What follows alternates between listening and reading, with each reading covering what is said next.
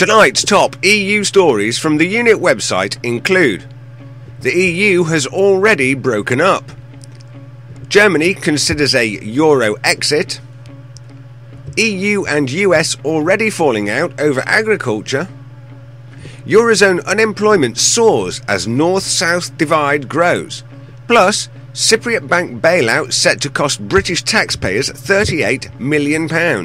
I'm Rick Timmis, and this is the Unit Nightly News.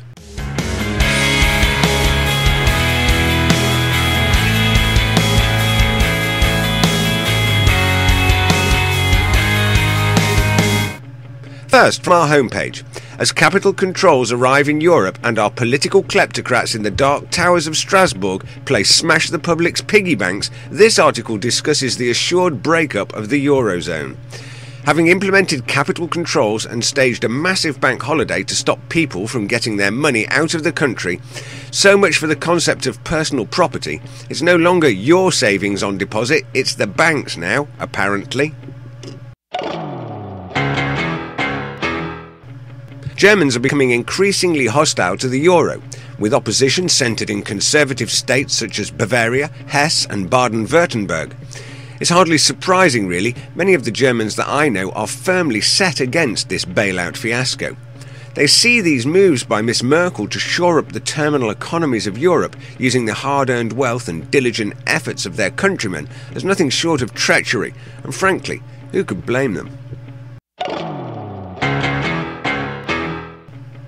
President Barack Obama, using Washington's grandest stage, the State of the Union speech, to announce negotiations with Europe aimed at creating the world's largest free trade agreement. Just weeks later, however, there are signs that the old agricultural disputes could be a deal killer. European Union leaders don't want the negotiations to include discussions on their restrictions on genetically modified crops and other regulations that keep US farm products out of Europe. This is going to be a gargantuan sticking point for any free trade deal between these two federal behemoths. As the Eurozone economic collapse accelerates, I sense that even the rhino-skinned hardline kleptocrats are grasping for their undergarments. This article is enough to scare the pants off even the bravest Europhile. Highlighting one figure alone, the unemployment rate for young people in Greece is running at a whopping 58.4%. This article digs more deeply into the details, but the bottom line is, Southern Europe looks like it's going to hell in a handcart. More on the Cypriot bank heist, bailout. This article looks at the cost to British taxpayers of underwriting losses incurred when the EU IMF banksters locked the vaults and started playing hide the euro with depositors' savings.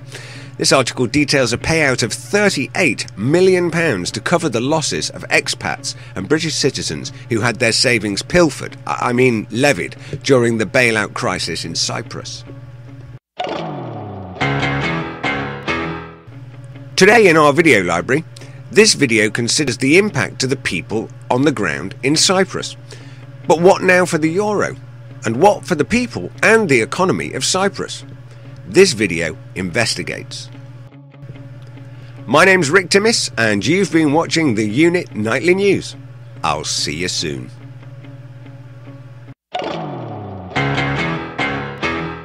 You can get lots more news stories and information on our website, theunit.com. You can get in touch with us there, and we particularly welcome your letters and points of view. You can follow us on Twitter. Our Twitter username is the EUnit. And remember to subscribe to our YouTube channel for all of our regular updates.